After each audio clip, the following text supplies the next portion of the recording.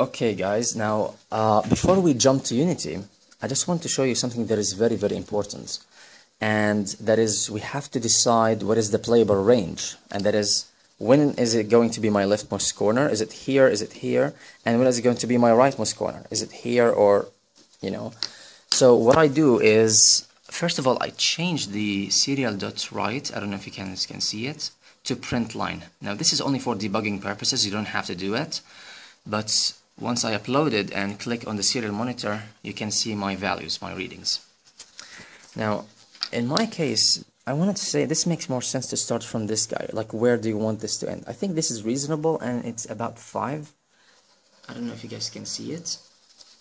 Now, I don't want it to make it too close because I don't want to end up hitting this guy. Not to mention that I think if I get too close, I'll be having some really weird readings. So 5 is interesting. Now, the next thing you need to decide is the range. Where do you want the rightmost corner? Now, you want to make sure that it's not too close, so that this becomes way too sensitive, or like way too far, so this becomes insensitive. So in my case, I think I chose from 5, this is going to be, to 25, which is about here. So this is going to be my playing range, which I think is reasonable. And as you can see, it's about 65, yeah. This is about 25. And this is, like I said, is very important. You don't have to stick with the same thing, but for me, I chose from 5 to 25, so that is 20 degrees, and it's going to be important when dealing with Unity and how to convert these degrees into the play space area. Okay, welcome back guys. So in this part we're going to be dealing with Unity, and I started by making a new scene. It's 2-dimensional. As you can see, the camera is orthographic, and the size I made it into 10. Now obviously the resolution of my game is going to be portrait 916 because I wanted to do it for mobile, and I want it to be played in the portrait mode, not in the landscape. So I did this and then I changed it 10. Now you want to go ahead and do this because I want to simplify something for you guys, especially if you're beginning in Unity. Now the very first thing that I want to do is let's create our paddle. For simplicity, let's make it a cube. We're gonna have it in the center of the universe, and let's have it 2. I think this is interesting. Change its name to paddle, and the height I think here is good. Now one thing that I want you guys to notice is that the leftmost corner is about -5 and the rightmost corner is about 5 something. And this is going to be important, and that's really the reason why I decided to make the main camera 10 and change my perspective, because I want to explain something to you guys. Anyways, so let's start by creating a script. I went ahead and created a script called paddle, and this is where I'm gonna do it. So in this part I'm gonna explain some basic movements of how to move the paddle. Now I always do this, whether I want to move my paddle with the accelerometer or with the Arduino. I always start with the keyboard for just checking whether or not my logic works.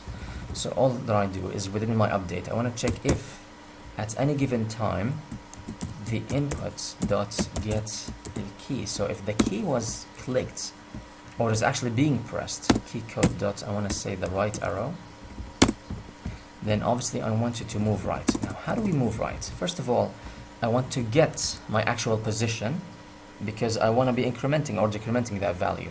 It's vector 2, I'm gonna call it temp, and it's going to equal my transform dot position. I'm getting my position, and then I want to say temp dot x equals, actually plus equals, which means that I want to take the x that it's already the transform dot position, and I want to add some value to it. If I wanted to say 1, what's gonna happen is that on every given update, and as long as I'm clicking the right arrow, the temp x would move 1 unit. So, and given that I have about 50 updates per second, that would be 50 units per second, and that's a lot.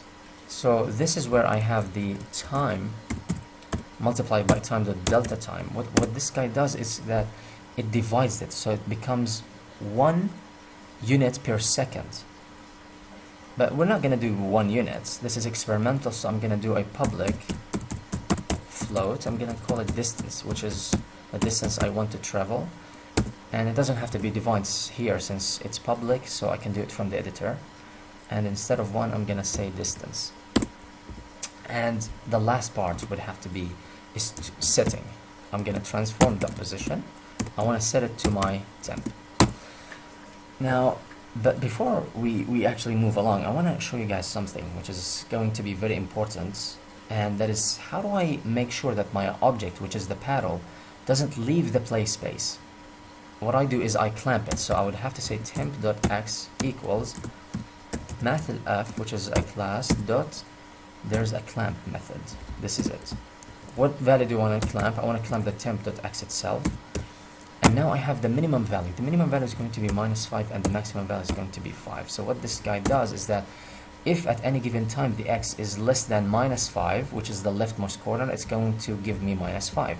If it's greater than my rightmost corner, which is 5, it's going to return 5. Now logically speaking, the left would actually have to do the same thing. But instead of right, I'm gonna do left arrow, and instead of plus it's gonna be minus. Now these guys can be, but this, the remaining should be the same. All that I need to do is now attach my script,